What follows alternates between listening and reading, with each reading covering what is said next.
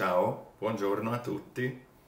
I'm just going to say that in Italian, like I've been throwing Italian into a lot of my sentences lately.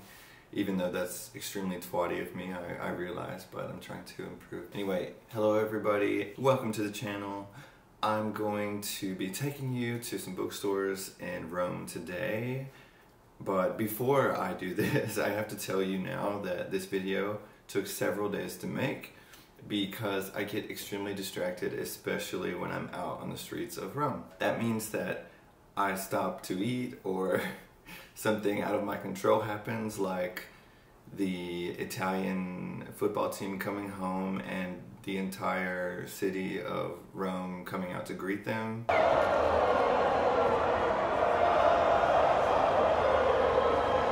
I mean, I'm not in a hurry. That's kind of the point of slow travel. The fact that I don't have to do all of this in one single day. I don't have to go to every bookstore that I can find in one day just to get it done and be able to see them all before I leave, because I don't even know when I'm going to leave yet. So I'm going to head into a few bookstores. Some of them are better than others, but in Rome in general I think there's a nice selection. In other cities in the past that I've been to, well, okay, Malta is a country, but when I was in Malta I realized that there were not a lot of options.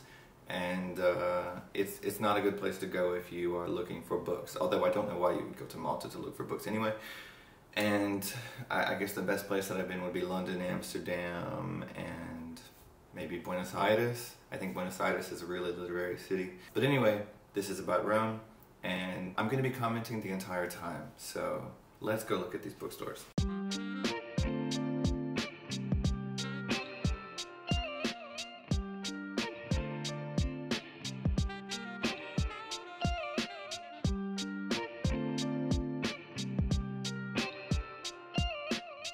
I got to the first place and this was a sign on the door, Torno subito, meaning I'll be right back. So I had to wait outside for a while. Finally it was open, I was able to go in. It's a really small place, but it has plenty of books, and I was tempted to buy some of them, but I didn't, because it's the first bookstore I walked into. These are children's books, but this is more my level right now. This book is what I want to be reading, but not yet. And this book is just hilarious. It's like a dictionary of the hand motions or the gestures that Italians are known to do. So the Italians that I've met are so convinced that they don't do this gesture, that nobody ever does this, but I swear I've seen it, I swear. This is an area for the suggestions of the staff here. I mean, the titles are interesting. Overall, I think the bookstore is pretty cool, and it's the closest one to my place right now, so I might end up going back if I finish the books I have on my coffee table.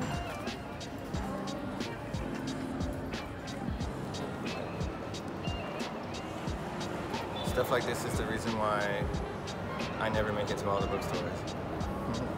But, okay, so we're gonna go to Boutique, the store that liked a post of mine on Instagram for a very random reason, because the photo wasn't even of a book or anything to do with a book. Here's Boutique, the outside of the shop. You can see that it says for book addicts. That was promising, but inside it's more of just a pretty looking place with a lot of photo books and I don't know, books that I don't really want to read. They just look nice. The store itself was cool though. They had a lot of gift items, including these bags here, Caffè Cornetto Cappuccino Repeat. I really liked that bag actually. I didn't buy it though, and I didn't buy anything in the store, but there's definitely something in the store that you're gonna wanna buy. You know, I stopped myself this time because it's not the kind of bookstore I was looking for.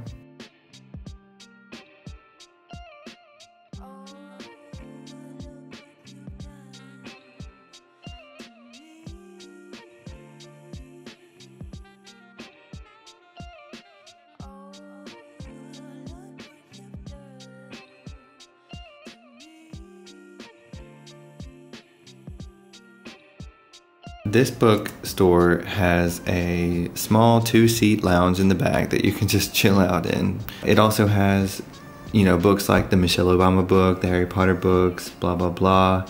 If you look really closely, you'll notice that everything is in English. That's not what I expected from this place. I didn't know that it was an English bookstore, but it is. They have a small selection in the front of used Italian books, but I didn't buy an Italian book. I ended up buying an English book here.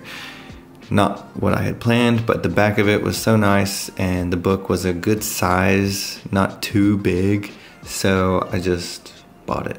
Across the street though is another bookstore. Strangely, I didn't really expect two bookstores to be right across from each other so closely, and they have nothing to do with each other as far as I know. But it turns out that the second bookstore is totally Italian. There's not a single English book in it, as far as I could see.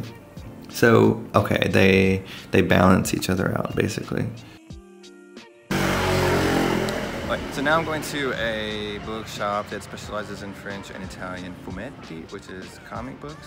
And I'm not usually a comic book reader, although I have bought some in the past.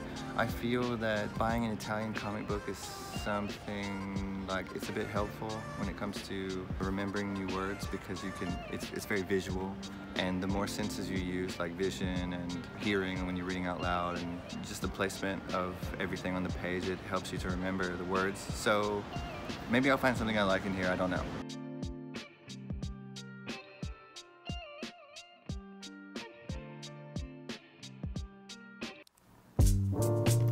This place really surprised me, Bori Books, in the Roma Termini station, which is the main train station of the city. So when you walk in, it's not a really inspiring looking place, but it has a lot of books, and it kind of reminded me of just an average airport bookshop with a bit more books.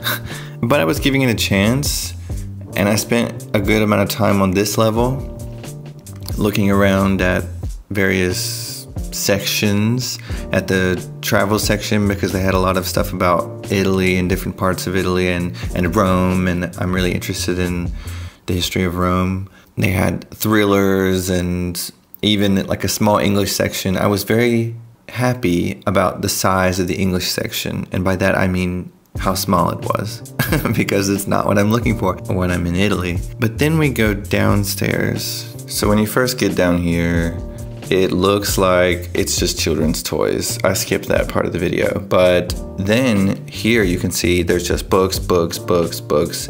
So many different sections. It's bigger than the floor above it that we just came from. And I was so impressed with the amount, but it's kind of ugly. There's no atmosphere here. You don't like want to spend a lot of time in here, but there's so many cool books and interesting things to find in here that you will actually spend a good amount of time in here. I did, at least. And this is just so Italian, in my opinion. They have a section for wine, and not only shelves of wine and beer books, they also have pane and pizza, like bread and pizza sections. So yeah, that wasn't surprising, but at the same time, it was. This is the comics section, or graphic novel. Let's call them graphic novels. I'm not sure if fumetti is comics or graphic novels or both, but there's a ton of them here.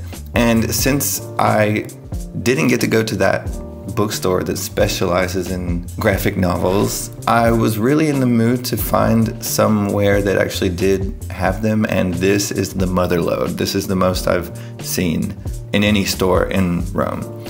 So I bought one. I'm gonna stop the video here because there are a lot of bookshops in Rome and I can't get to all of them, and to be honest, I don't have the desire to go to every single one of them and take a video inside of it and continue this. But I enjoyed making the video, and I think I hit some highlights when it comes to bookstores in Rome. There's another one. There's another bookshop, a bookstore called La Feltrinelli, and it's really big. It has a lot of stuff in it. It's nice. There are 2 or 3 locations that I know of. There are probably more that I don't know of. I did not include it in the video because I feel like it's the most obvious bookstore possible in this city. It's the first one I went into because the branding is red, it's easily noticeable, it's always kind of full of people, it's in the most packed touristy areas, in my opinion. So yeah, I don't think it deserved a mention. It's just an obvious one. The ones that I included in this video are less obvious. Anyway, hope you enjoyed these Bookstores, my personal selection. Before I completely, end the video, I'll show you what I bought, because I didn't do that yet. I bought this, Broccoli. Broccoli is an indie magazine for cannabis lovers, and I don't hate it. The Passenger is an Italian indie magazine once again, because I really like indie magazines, which is why I made one. The Passenger, per esploratori del mondo. So it's basically a travel indie magazine, and they just visit a city for each issue, and they collect some stories there and some photography, and it's an interesting read. But it's totally in Italian, so be warned. I already showed you this book, but it's one of the books I bought, so I'm including it in this part too. Repetition. I bought this book in Italy, here. It's written in English. It's about an Austrian who goes to Slovenia. Esercizi di grammatica italiana per stranieri. I just need this. Yesterday, in the last bookshop that you just saw in the Roma Termini, I bought La città sostituita. Someone recommended this author to me, and I found the book in there. I thought it was a great opportunity to buy it, and it's not too big. Another book called Ubik, I think, was too big for me to read in Italian and probably too complicated right now. And this one, just like I said, I wanted to buy a graphic novel. So I bought Black Terror. It's one of the, it's backwards. I mean, let's not say backwards, let's say different, because that's how Asia does it, or at least Japan. I think it's Japanese. But the art doesn't look very manga style.